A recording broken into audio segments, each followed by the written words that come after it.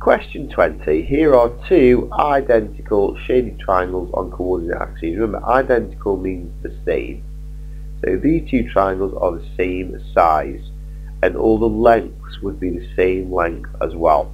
That is actually coming into play very soon. So, write the coordinates of point A and point B.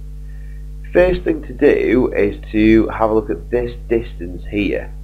Well, this 0 means nothing along, and this 3 means 3 along. So this point here must be nothing along, and this point here must be 3 along, which means this gap must be 3. So the triangle has a gap of 3, a side length of 3.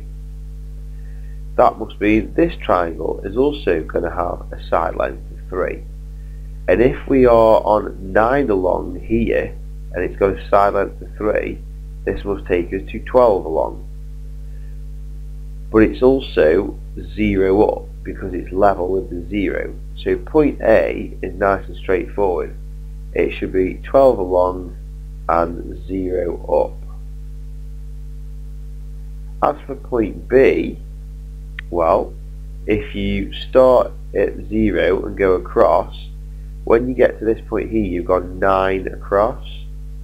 So point B is already level with a 9 across. So point B has got to be 9 across. The question is, how many down has it gone? Well, now we go back to this distance here, because it's this, point B is the same distance down as this distance is up. And to get to this point, you need to go up to 8, which is here. So it must be a gap of 8, a distance of 8. So going down must be a distance of 8. 8 on both sides. Both shapes are identical. But remember, if you go down below 0, it isn't going to be 8, it's going to be minus 8. So to go across to point B, you need to go 9 across and then minus 8 down.